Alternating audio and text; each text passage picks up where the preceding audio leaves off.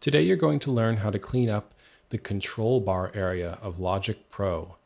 So this is 10.3.1 and your version may look different, but you can certainly still apply the same principles. What I mean by clean up is to replace all these buttons with key commands, with keyboard shortcuts. I'm going to start with the toolbar, and this is going to hopefully make your workflow faster so you can focus on making music and not on moving your mouse around the screen to push the right button. The first one here is track zoom, Control Z. This zooms the selected track. This is fantastic for huge templates with hundreds of tracks so that you can only focus on one track that you're working on and the other ones are small and out of the way. Next, we have Note Repeat. You'll notice that if you hover over the button, you can find out what shortcut has been applied to it. So this is Control-Alt-Return. And then the next one is Spot Erase, Control-Alt-Delete. And if you're on a PC keyboard, Control-Alt-Enter or Control-Alt-Backspace. Just so you know, I say Alt instead of Option, but it's the same key. So Split by Playhead is Command-T. That one I use all the time. Split by locators. The locators are going to be the cycle range. That is Control Command T. Or you can use a marquee selection. And you'll notice that not only does marquee have priority over the cycle range doesn't even have to be on for the location to work. It knows it's there and it splits the region anyway. I'm going to redo that. Command Shift Z so that I can show you join. So I'm going to select all, Command A, those regions, and Command J is join. Next we have bounce regions, that's Control B. This brings up the bounce regions in place dialog box, and you can select multiple regions on the same track or on different tracks, and it'll bounce them all into the same audio file. Then we have move to playhead. So I'm going to move the playhead somewhere else, and I hit semicolon, and then the audio region jumps to wherever the playhead is. Then we have nudge. So the left and right arrows, this is your nudging left and right, Alt left and Alt right arrow keys. And if you want to change the nudge value, I have my own shortcut set. I actually don't use this, but I'll show you them anyway. Control Alt D is for division, M is for the bar or measure, that's how I remember it. T is for tick, S is for sample. The reason I usually leave it on division is because I'm not even looking at this toolbar. I never have it up. I'm always looking at, this is my division, and if they're linked, I can just change the division by pushing Control up arrow or Control down arrow. And so I just changed it to a 16th. And if I have this visual feedback, then I don't need to bring up or change the nudge value. I don't even have to worry about what the nudge value is changed to if it's linked to division. So now I can nudge it by quarter notes instead. And it's changing very slowly right now because I'm doing a screen recording, but this works for me. But if you prefer to change the nudge value, then you know how to do that now. If you want to set your own shortcuts, Alt-K will bring up the key commands. So right now the window focus is here. If I press Tab, it'll focus the search box. And here you can search for, let's search for track zoom. So there it is. We have a bunch of different kinds of track zooming. And there's the one we used earlier. And I'll show you now, you can search, let's tab again back into this area. I'll click somewhere else. And if you hit Control Z, that was the shortcut for the zooming of the focus track. It goes to the function that is tied to that shortcut. So I'm going to tab out here, Command W, because if I Command W in this window, it just shows me, oh, that's the shortcut for closing the window. So I got to tab to the search key commands box, and let's move on to repeat section. So all of these buttons take the locators from either your cycle range or from your marquee, just like split by locators. So repeat section is Control Command R. So the Section that is going to be repeated is, again, this is the cycle range. I'm going to keep that there for now. Control Command R, and the middle section, the middle 2 bars were repeated. Now, if I use Command R, it repeats the entire region. Sometimes that can be useful if you don't want to loop it forever. Sometimes you can just repeat it a number of times. Cut section, so it's going to cut out these 2 middle bars. Control Command X. And you'll notice that it slid to the left as if it was shuffle left drag mode. So this is different than take the marquee region, delete, then it's omitted, but the silence is left in there. Insert section. This one inserts a section wherever the playhead is. So right now, these 2 bars should be inserted at measure 1. So this is Control Command V. And the region was pushed over once it was inserted, and I could just go to measure 9, Control Command V. To bring up this box, I hit the decimal point on the keypad. This may or may not be set for you already. It's just a fast way to navigate.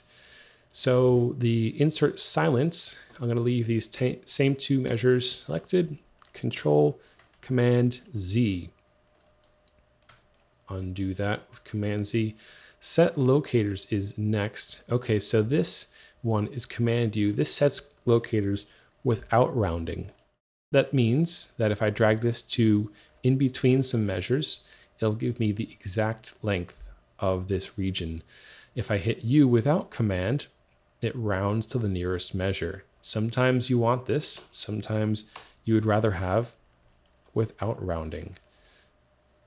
Zoom, that's just Z. It fills your editing area with the selected region. And then finally on the toolbar, colors. Alt-C brings up the color menu, the color palette. So let's get rid of this toolbar. Again, you don't need to know that shortcut because you're never going to see that again if you memorize all of those shortcuts. They're not that difficult. You just come up with your own mnemonic, and before you know it, you'll be using them like a pro. The next one is library. We're going to go over all these ones on the control bar now. Library is Y. That's easy. Library ends in Y. I is for the inspector. This is the inspector area here. If I push I, it goes away. The help I don't use anymore, but if you're just getting started, you may want this up so that you know what all the things on the screen are. But I don't have a command to it because I don't need it. So eventually you're not going to need it anymore either. So you just get rid of this button altogether. And I'll show you how to do that at the end. It's pretty easy. This was the toolbar, and this is the smart controls. So press B and you get smart controls. This track doesn't have anything to control yet, but this one does. I put a Klapgeist on this software instrument track. So here are the smart controls down here. Next up is the mixer. If you push X, this brings up the mixer. That one's easy to remember. And then E is for editor. That's the next icon here. Editor is whatever editor is relevant to that region. There are no regions here. It brought up the piano roll anyway, which is nice and considerate.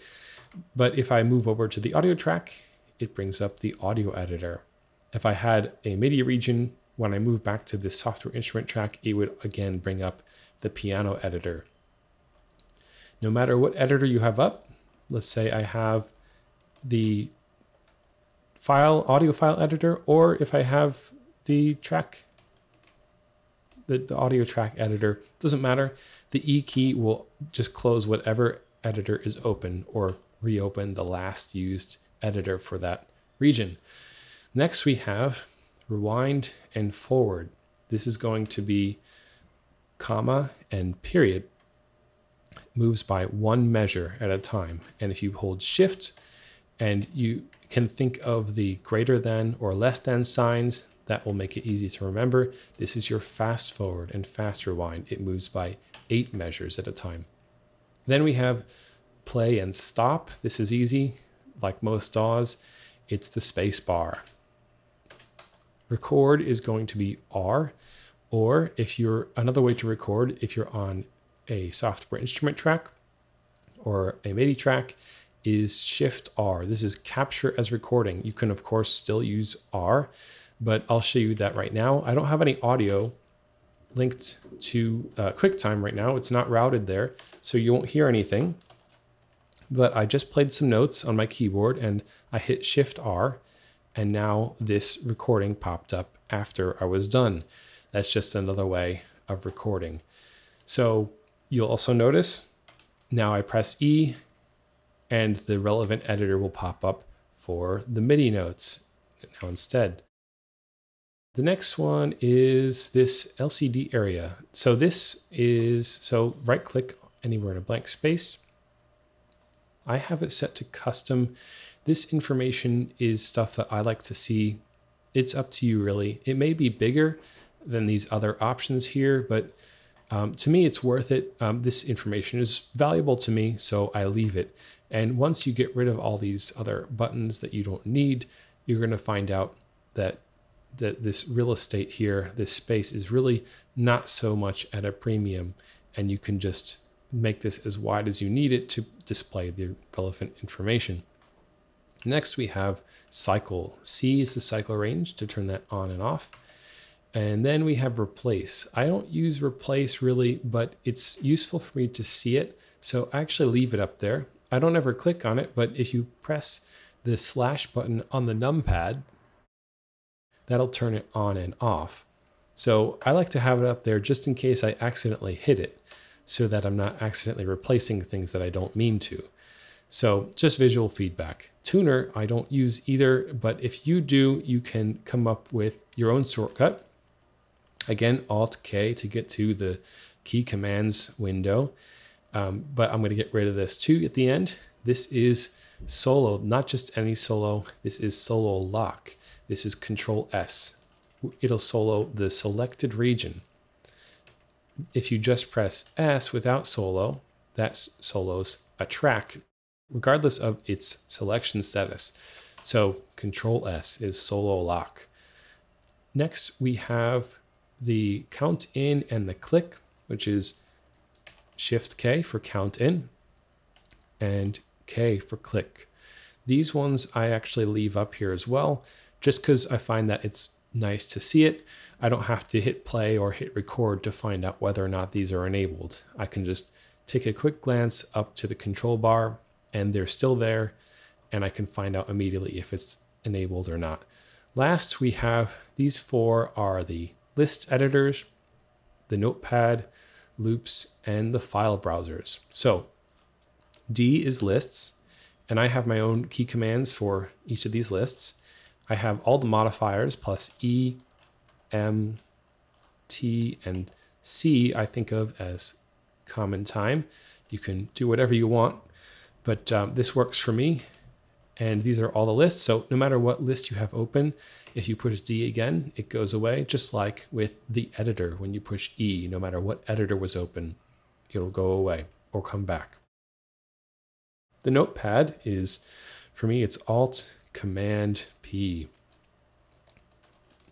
And the loops are O, just O. There's my MB snare drum loop that I made in the custom Apple Loops video. And lastly, we have the file browser, that's F. That's also easy to remember. And I can't find any way to have a key command for media and all files. That doesn't bother me.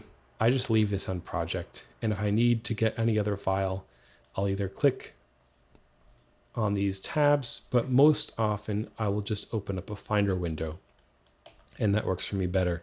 So I'm going to start getting rid of these icons now. And this is just a quick overview. I didn't really go too deep into the functions of each of these things, but this is just showing you a way that you can speed up your workflow using the key commands. And the side effect is that it looks nicer. There's something to be said, I think, for having a clean workspace and being able to work efficiently and without distraction. So this is what it looks like. This is my typical setup for the control bar. And I prefer it this way. And I can even, if I need to, sometimes I'll bring up just for visibility, I can bring up the giant beats display. And I usually size it down just so I'm not in the way of these menus if I need these menus. And then if you have the giant time display or something over here, you can use this space now because you don't need those buttons, because all those buttons, you can have a key command that you've memorized for it. So if you liked this video and I hope this was helpful for you, please consider subscribing. Otherwise, I'm ACAP. Stay tuned.